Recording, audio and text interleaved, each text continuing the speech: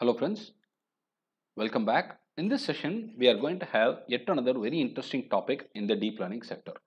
Yes, we are going to learn one-shot learning, which is an emerging topic in deep learning and it's very easy to understand as well. It has got a lot of practical relevance and applications. Let's go into the concept right away. Can you identify this person in the Aadhaar card which is displayed? He is a very famous personality. He is a celebrity. Can you identify? No, right? That's the case with most of the Aadhaar cards or any identity cards for that matter that we all hold. The photographs will never look like what you are in person. Let's first understand who is this person. This person is a very famous actor and he is Ritesh Deshmukh. He is very stylish in the second side, but in the other photograph it never looks like that, and it always is a problem. If you look at your face normally, it could be definitely different from the one that you have it in the passport or in the identity cards or in the Aadhaar card for that matter.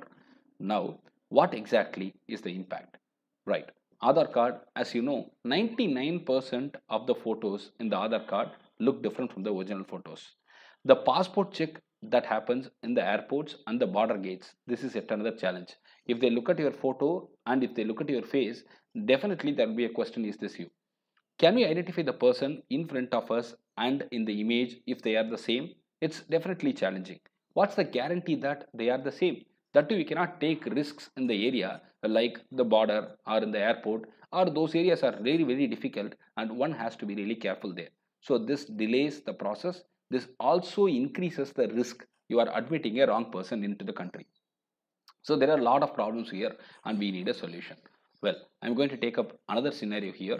Mr. Bean's reactions, we all know very well about how Mr. Bean reacts, and his passport face here, and he has got a couple of other photos here right in front of us, and you can see that this is the same as this, but this is not same as this. So can we reject it? But they are actually the same. So what do we mean here? Very simple. The photos in the documents, passports or any identity cards are not similar most of the cases with respect to the real images. How are we going to identify if they are the same? Right. Here we get the solution, and that's called one-shot learning. We are going to develop a computer vision system that will use two images it has never seen before and predict if both are the same. That's all. It's a very interesting and important area in facial recognition, passport checks, border security checks, all are going to be the important application sectors for this one-shot learning. Right. We already have CNN in place, isn't it? We are using CNN quite vastly in all the areas. Then why do we have this, sir? Why do we have to go with one-shot learning? Right, I'll give you the answer. CNNs are widely used, yes, I agree. But what we need to go ahead with CNN is we need a lot of data, large amount of labeled data is required. But it's not available in abundance when it comes to the cases that we discussed. Gathering and labeling data is an expensive job, that too when it comes to the passport or the border verification or anything that sort will be very, very expensive. Billions of images is needed, privacy issues will pop up, and that's going to be a problem. So we need a solution that will not demand you to go with need for labeled images. So CNN will not be feasible. So what is feasible? One-shot learning is the one hard solution that we have in hand. Right. What do we do? Very simple. It changes the mode of the problem from a classification problem to a difference evaluation problem. All these days we have been looking at is a classification problem. But now we are going to change it to difference evaluation problem. It could be vague right now. Don't worry, I will explain you clearly. I've got the passport image in front of you. I've got the real image that I'm capturing in front of you, or the person is standing in front of you. Now I need to understand if they are the same. So one-shot learning will let you know if they are similar or not. That's what we are going to use. Neural network, the system that we design, is essentially a neural network that will return a value which will show the similarity between the two images. If similar, a value lesser than the threshold that you have specified will be presented. Otherwise, a value higher than the threshold that you have kept will be presented. So you will obviously know if both the images are the same. Right. We need to understand one more very important point. One-shot learning is fundamentally using a Siamese neural network architecture. Right. Remember it, Siamese neural network architecture. How? Yes, because Siamese neural network trains to measure the distance between two input images, distance between the features in the two input images. which is basically used as a fundamental concept in the one-shot learning. This is called as difference evaluation problem. How do they do it? This is done with something called as triplet loss. Okay, let's make it very simple. We have got three images here, and 1 and 2 are the same. The third one is different.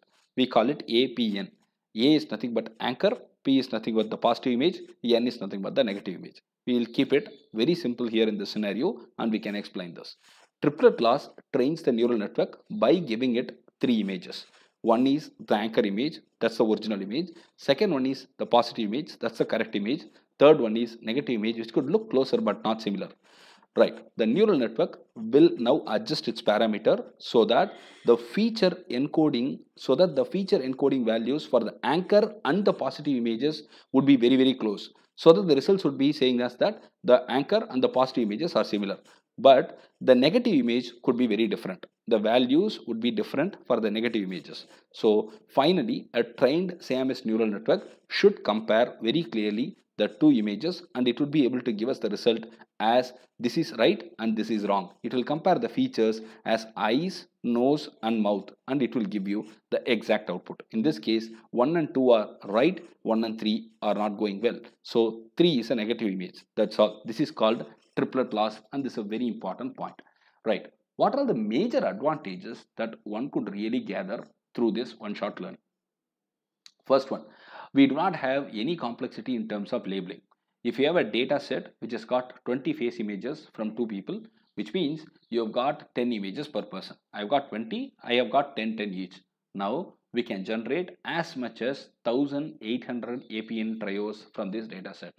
And further, we are cutting down the cost and time, which is basically the problem which we had with convolutional neural network, and we have a very nice process here, and it's going to be very easy for us. Now, what are the limitations? Sir, you are talking only positive things. Do we have any limitations? Yes, we have some limitation. Still, we need to have a training done for a fairly large set of anchor positive and negative trios. Comparatively, it is lesser, but still, we have to do a reasonable amount of work. Neural network tuned for one-shot learning for facial recognition can't be used for some other task. It's very specific. Once you design for it, that's all it's done. It cannot be used for anything else. And this is very specific to this particular process, and we cannot tune it for anything else. It's very sensitive variations. It's very sensitive to variations. For example, if I wear a hat or a scarf or a glass, or mustache is suddenly grown, or if I have a French beard, yeah, there could be differences, and it's going to be a problem, and it still needs a lot of development in that sector. So still, we no longer need to train facial recognition DL model on all these faces in the world. So it's worth giving a try. That's it. It's very easy to understand. I hope you understood it. If you have any questions, suggestions, please go ahead and type it in the comment section. I'll be able to answer. In case you like the channel and the content, please give a thumbs up and subscribe. Thank you very much.